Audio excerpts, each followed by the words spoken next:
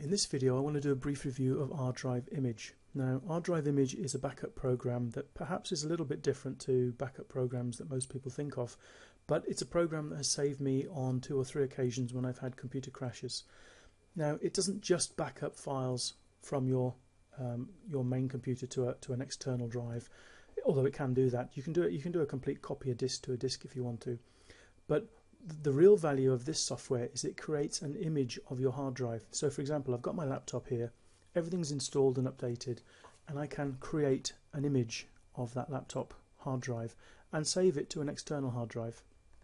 Now let's suppose my computer crashes tomorrow.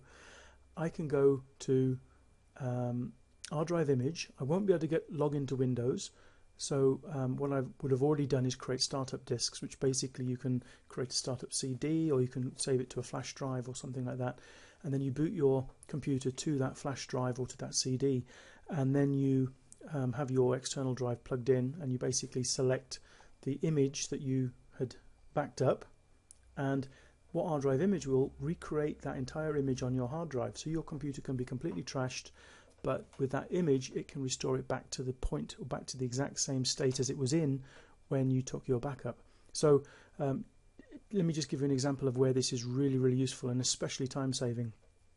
I have a Windows 7 computer that was getting quite old, and I actually took an image of that computer 2 or 3 years ago, and I was keeping it just in case I had a problem. Now that computer I've just been using for watching online TV, video, internet TV and that sort of thing, and over the years it's become really slow.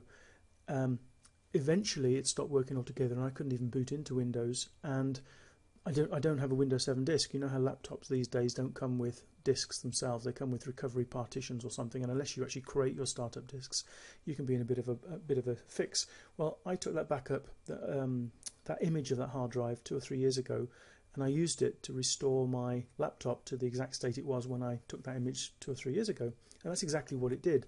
Unfortunately, in those 2 or 3 years there was a large number of updates to Windows, and it took the best part of 2 days, possibly even 3 days, to get all of the updates installed on the computer so that it was completely up to date. So that was a real pain. But what I've done now that I've got it up to date is I've taken another image, and in the future, if my computer fails, I'll be able to update it with all the Windows updates and everything else that's been installed over the last 2 or 3 days. I can reinstate it to that state, and it's a much better starting point than having to reinstall a basic Windows 7 and then having to upgrade all the way through. But let's have a look. On this laptop that I'm working on now, I took an image once I got it reinstalled. I had a problem with Windows 8 and I had to actually use this program again to save it. But since I've got it all back up to date, I have created an image of the hard drive, and what I can do at any time, I can click on the restore image and it will look for the various drives that are attached, and I've got my passport attached here, and then it looks for the backups. And in fact I just realized that my backup is on a different external hard drive. This hard drive that you can see here, this E, is actually one that I use to back up my data files using a different program called GoodSync. But let me just plug in, I've just plugged in my other hard drive, and let's see if it can find it. Here we go, G, that's my passport G. So I open that, and then there's my Toshiba C image drive.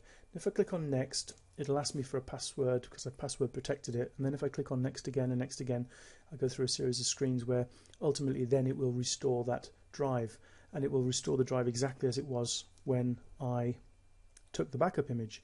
However, this ArDrive image can do more than that. I've just closed the program by mistake. Let me reopen it. Okay, here we are again. Now quite often I'll have these images stored from previous computers, and I might want to just access some files from the image, and I don't want to reinstall the image on a hard drive. I just want to get some files from there. And what you can do is you can actually connect the image as a logical drive. So let me go and find that image. Oops, it's in here. No, got the wrong thing again. Here we go, Toshiba. and I'm going to connect this Toshiba drive. I've got a password on there,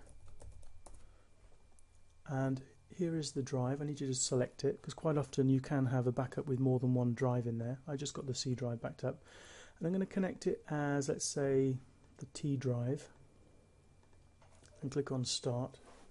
And what it's doing is it's going to the image and it's actually creating a virtual drive which I'm labeled T, which contains all of the files that are held within that image, so I can actually access anything that is in that image. And this is useful especially when you upgrade computers from one computer to another. You might not want to reinstall everything on the new computer, but you might want to keep backups of the data, and I've got backups from 4 or 5 computers that I've upgraded through, and I can access files on any of those at any time. Okay, so I've set that up, I've connected the drive. All I need to do now is open up Windows Explorer, and the screen is a little bit small, but let's see what we can do. Let's go down to the T drive. There's the T drive, and these are all of the files from my computer, the current computer that I'm using, that are held within that image, and I can access any of those files.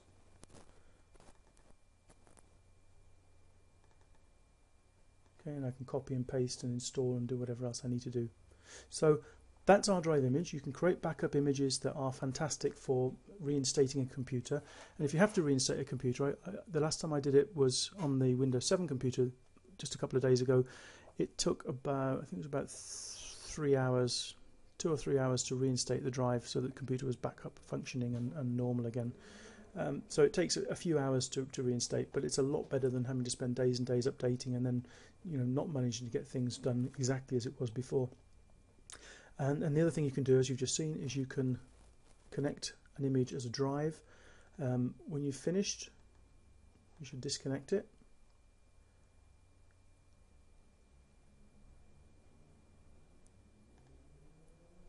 And now it's going to go and disconnect that drive, which basically will allow me then to disconnect my external drive when I finish with it. Okay, so that's our drive image. If you are working on your computer and you've got lots of stuff to back up and you're really busy, our drive image is a fantastic tool. It will save you if you have a hard disk crash, as long as you use it and as long as you make backups. And it works really well.